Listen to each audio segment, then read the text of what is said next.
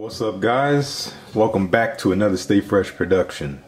And today we're back with another Fragrances of the Week. This is volume 2. A lot of you guys asked to keep this series going, so I'm going to continue to share it with you.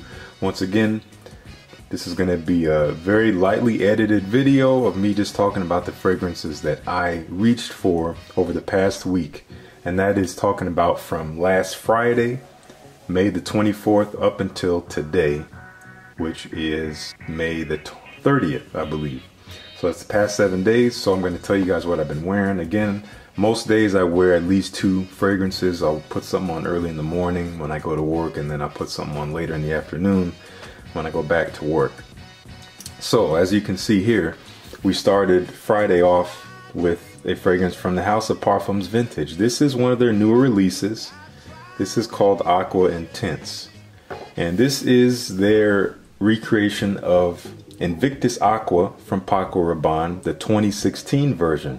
And man, I gotta say, this thing, it's basically Invictus Aqua. I sampled it in that first impressions video I did a couple weeks ago. They sent me a bottle. They're very gracious, so they did send this to me for free.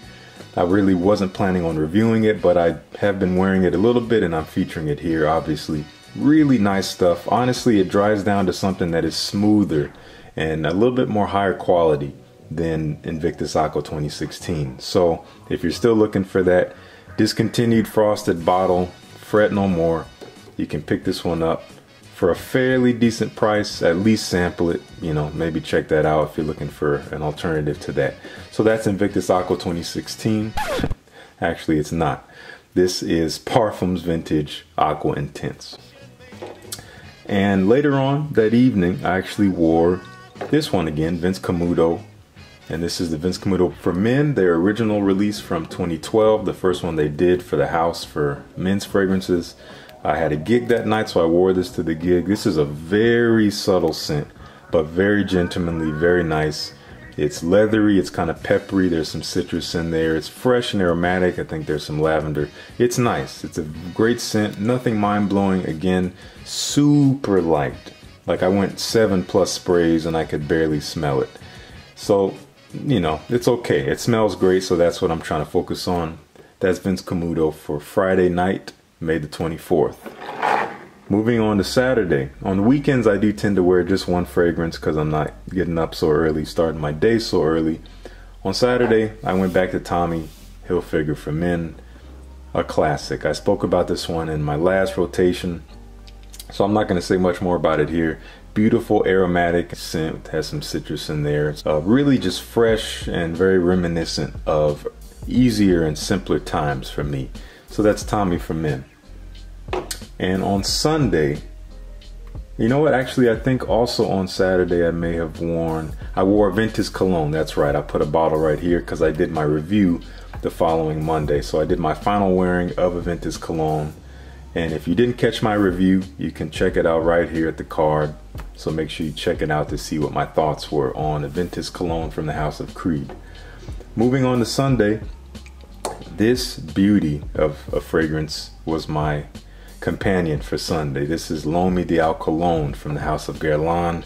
A gorgeous, creamy kind of grapefruit, you know, but very lemony and sweet and spicy. It's really just gorgeous. Imagine just kind of like a fresh and like sparkly like lemon soda. That's kind of what this reminds me of. A gorgeous scent, pretty versatile, very elegant. I love it. And that was my scent of the day for Sunday, which I believe was the 26th. Alright, and Monday was a holiday here in the US. It was Memorial Day, so I had the day off. So I only wore one fragrance, and it was Millésime Impérial from the House of Creed. It really wasn't quite warm enough yet, but I just decided to wear it. It had been a while, so I threw it on, and I didn't regret it. This stuff is so nice.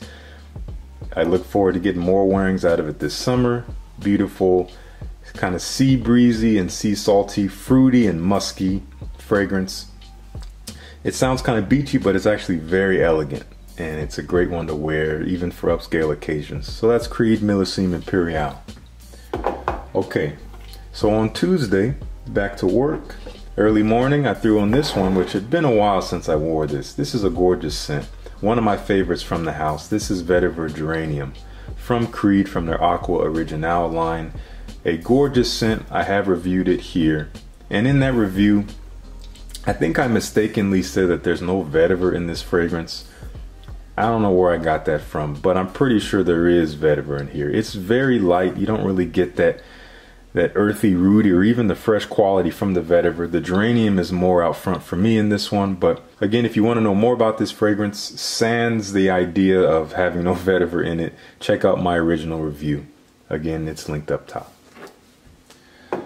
And later on that day, on Tuesday, I wore this one, Versace Pour Homme Oud Noir. Trying this one out at the moment. If you don't know, this one is said to be kind of like the poor man's Tom Ford Oud Wood, and this is it's a nice scent. It definitely does come off a bit more scratchy and synthetic than Oud Wood, but it does dry down to be something very smooth. I think there's saffron in here, there's agarwood, there's some patchouli. You know, it's nice. It's definitely a little bit more on the exotic side of things in terms of like sweet and kind of woody scents. Well, actually very woody, less sweet, but it's a nice scent. I'm not sure if I'm going to hold on to it, but we'll see. Obviously this is more suited for the cooler months, so I might just save it until then, but it was cool enough on that day, on Tuesday, so I threw it on and I enjoyed it. Alright, on Wednesday I put on a classic from the house of Roja Parfums. This is Elysium. This is one of my favorites. I've worn this a lot since I've gotten it, and you can check out my review up here. I did review this one a while back when it came out a couple years ago. Great scent, very aromatic and fresh. You got a lot of juniper, there's a bunch of florals, there's a ton of notes in here, as with all or most of Raja Dove's fragrances, so they can be very complex depending on who's wearing them, but really pleasant scent. Great for when it's warm outside, and it certainly was warm enough to sport this one. So that was Elysium. This is the Parfum Cologne version. And on Wednesday, which was yesterday, later on in the day, I decided to go with the beautiful Dolce di Giorno from the house of Boyce 1920. Not a whole lot of talk about this one. I absolutely love it. It's very kind of oriental and woody. It's like there's vanilla, there's a lot of cedar wood, so it has this dry, woody quality to it. There's plum, there's cinnamon. It's a gorgeous scent. I think it is said to be similar to a Costume National scent called maybe Homme, Costume National Homme. I actually haven't smelled that, but I hear it's similar to this. Beautiful fragrance, and what I love the most about it is the juice color. It's green. Emerald green, gorgeous. You wouldn't know by just looking at it like this. So that's Dolce di Giorno. Okay, and today is Thursday, the day I'm filming this, although you will not see this until tomorrow, which will be Friday, the 31st of May, but today's Thursday the 30th, and this morning I went with Silver Mountain Water. Again, one of my absolute favorites from the House of Creed, one of the newer acquisitions of mine. Oh, this stuff is so refreshing. Perfect for the warm weather, and it was great to wear today. Oh, it's so uplifting. You know, you get that tea, that black currant. You know, it's kind of musky, it's fresh, it's a little bit unusual, but in a good way. It's definitely gonna get people's attention when they smell it. And I really enjoy wearing it. I look forward to wearing it more as it continues to heat up. That Silver Mountain Water from Creed. And this evening I actually have to lead one of my ensembles in their final concert for the year, and we're looking to have a great performance this evening, one of my jazz bands. And tonight I think I'm gonna wear this. I'm testing out this classic here. This is an old school one. This is Elizabeth Taylor Passion for Men. Man, this stuff is special. It's a fougere. It's classed as an oriental woody online, but to me it comes off as a fougere. There's a ton of notes to this one, you know, but you do have your standard lavender and tonka bean and oak moss that you would find in a typical fougere. There's obviously some citruses and spices to make it a little bit more modern, but it is pretty much reminiscent of the time it came out. It doesn't smell dated, but it is a little classic, and I love that about it. Very masculine and gentlemanly, so I will be sporting this for the remainder of the day. Let me know if you've tried this one. Again, not much talk about this one. So yeah, that's my rotation for the week. In terms of compliments, you know, someone had asked about wanting to know what compliments I get. I really don't get that many compliments at all on my fragrances. A fragrance that I definitely got a compliment on this week was definitely Tommy for Men. I did get a compliment on that one, and that may have been it, honestly. I spend a lot of my time in the car.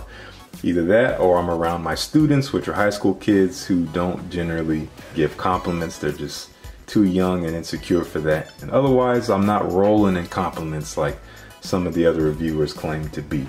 But that's cool with me. Again, I wear all these fragrances for my enjoyment and my pleasure, and they become a part of me when I put them on, just as you would put on whatever apparel you're deciding to wear for the day. It makes me feel more like myself and just makes me feel good. So that's why I wear fragrances.